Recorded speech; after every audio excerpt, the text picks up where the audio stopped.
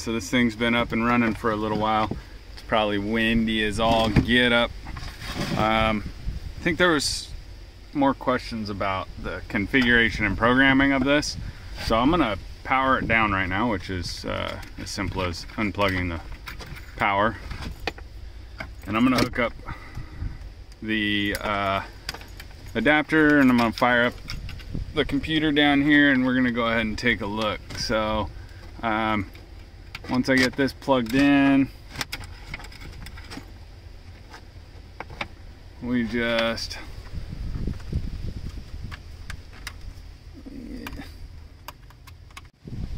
okay, now that we're in,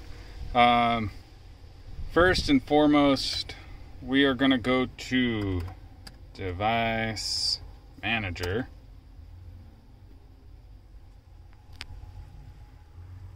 And we're going to go to COM ports. And we're going to see the two. If we unplug, let's see which one. So we can see which one came and went when we unplugged. In case we didn't know what it was called, it's the Prolific USB to Serial COM6. So we're going to open up the program, which is installed right here.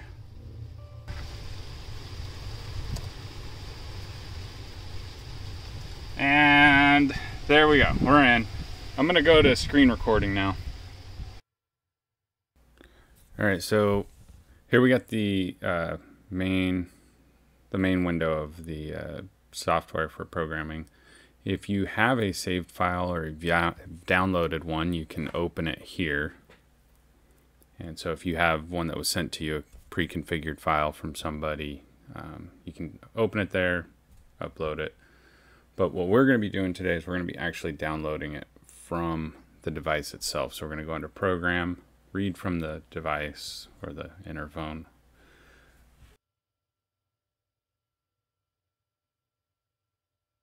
Read the data. And here's what we get. So there's our 8 repeater channels.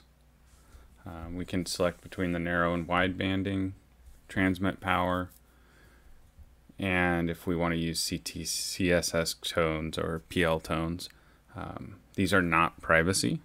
Don't think of them as privacy. They do not protect your privacy. They're just there to keep the trash out. It keeps all the extra stuff from coming into your radios. So once we've made the changes that we want to, we're going to write it back to the device. And there we go. Now it's important to remember, like I said before, on the transmit and receive frequencies, these are different from US. It's not, I don't think it's a code, but it's standards. They're actually reversed. I don't know why that is. I don't know if you can reverse it, but from what I could see, there really wasn't a way to reverse it. Here's some of the other stuff. I never messed with any of this, but if you're interested in it, I'm going to put some pictures right now on the screen. These are from the manual. Also, down below you will find links to where I downloaded the programming software, which was from mygmrs.com. That's also where I purchased my repeater. You'll also find links to SparkFun, which is where I downloaded the CH340 drivers.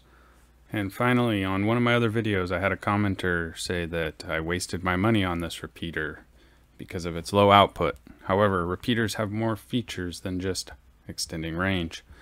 Blocked link, we can actually place the repeater on top of the mountain, and then from point A, or location A, up to the repeater, I can then reach the other side of the mountain. It repeats the signal over obstacles. Questions, comments down below. Thanks.